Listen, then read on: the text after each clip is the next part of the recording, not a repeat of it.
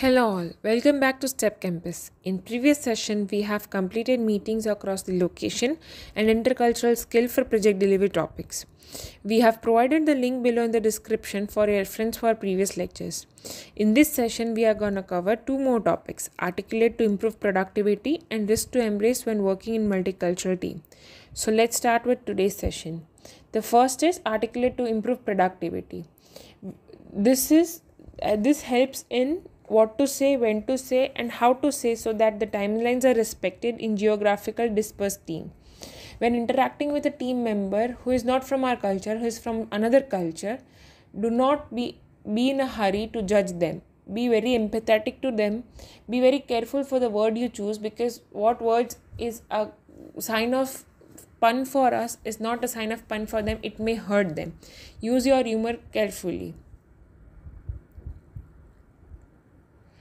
During the meetings in geographically dispersed team, show empathy for people from different time zones. When we have different time zones, we are ahead or behind of them. And because of that, do not stretch the meetings beyond their time zones. Rotate the time zone. Maybe it may be a possibility that we are not in the particular time zone where we have to help each and other to come to a single point. Always try to rotate them. Sometimes stretch our late night, sometimes be empathetic to them and stretch their late nights and do it. Praise according to the culture. Some cultures do not prefer to be praised, whereas some prefers to be praised, so work accordingly. The second topic which we are going to start is risk to embrace when working in multicultural team. Now, the factors which are affecting in the time zones and daylight savings time. Daylight savings time is nothing but DST. This may be asked as a full form in the exam, so you may note it down.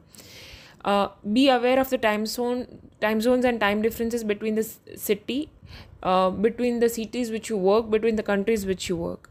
Be conscious that many large countries have multiple time zones.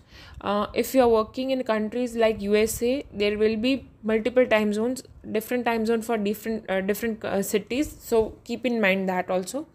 Pay attention to the time difference between the time zones and specific date or time slot required. Keep the meetings short according to them or the work you need to get done between the working hours. Check whether the DST may be prevalent in certain months. We have daylight savings. For Australia, it is 4.5 hours after 4th of April, whereas it is 5.5 hours after 5th of October. So keep in mind similar daylight saving changes. Linear approach to time. For countries like USA, UK, Australia, Canada, for them time is money.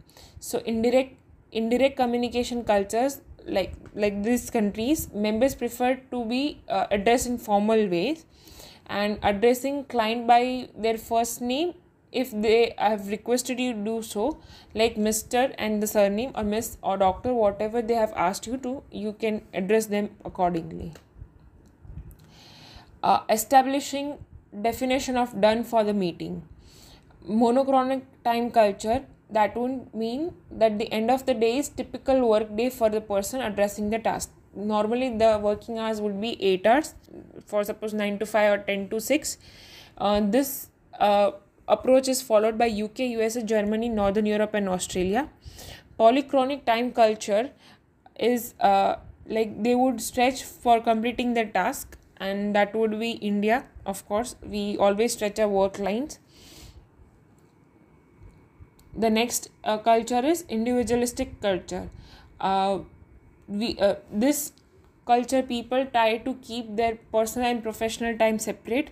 They have also started to disconnect their phones, emails, whichever are given from office after the office hours. The following countries are UK, USA, Northern Europe and Australia.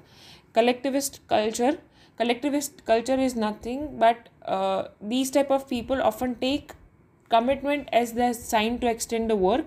They will complete their work and then only they'll log off for the day. They'll stretch their working hours. Such countries are India, Arab and LATM countries.